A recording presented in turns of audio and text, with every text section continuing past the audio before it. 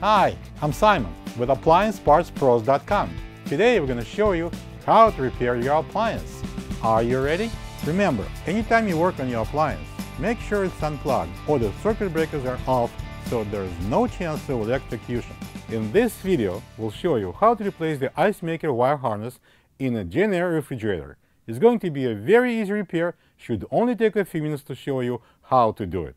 For this job, we're going to need a flat blade screwdriver and a 1/4-inch nut driver. When you open up the package, you're going to get a new ice maker wire harness.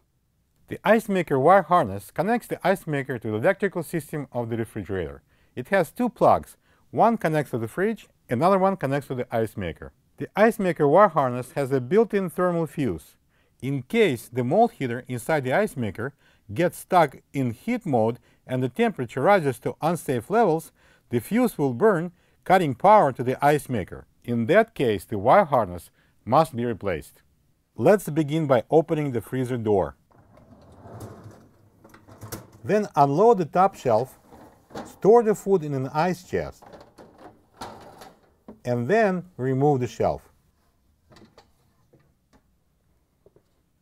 Grab the door on the sides and lift the front end of the hinges to remove it from the fridge.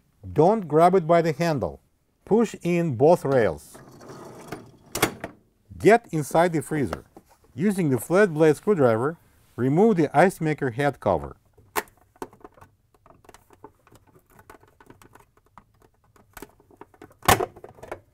Use the 1/4-inch nut driver and take out the bottom screw.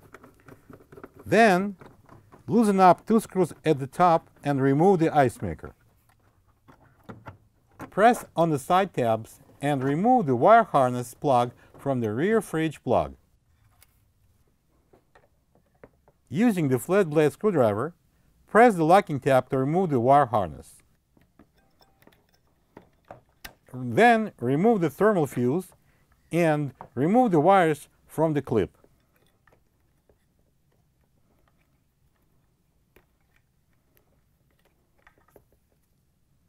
This is the old ice maker wire harness next to the new one. If you don't have this part, you can get it from AppliancePartsPros.com.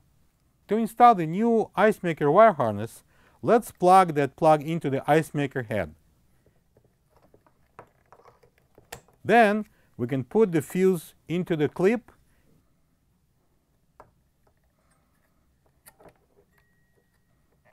and then route the 4 wires into their own clip.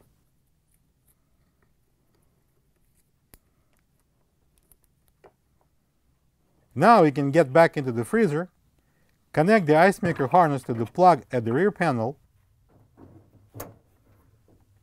make sure the water inlet tube is above the inlet cup.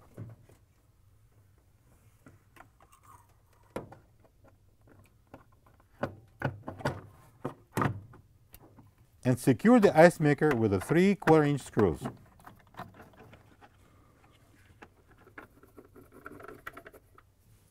Snap the ice maker head cover on. Pull out the rails. Reinstall the door on the hinges.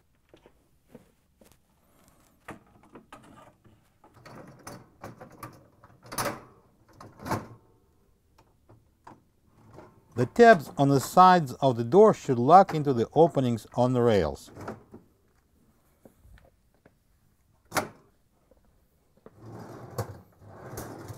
Place the top shelf and the ice bucket back in. And now, when we are done with the repair, close the freezer door, plug the fridge back in, turn the water on, and enjoy your ice-cold drinks again. Thank you for being a part of another successful repair brought to you by AppliancePartsPros.com. For any of your future appliance repair projects, please check out our other repair videos available on our site, on Facebook, and on YouTube.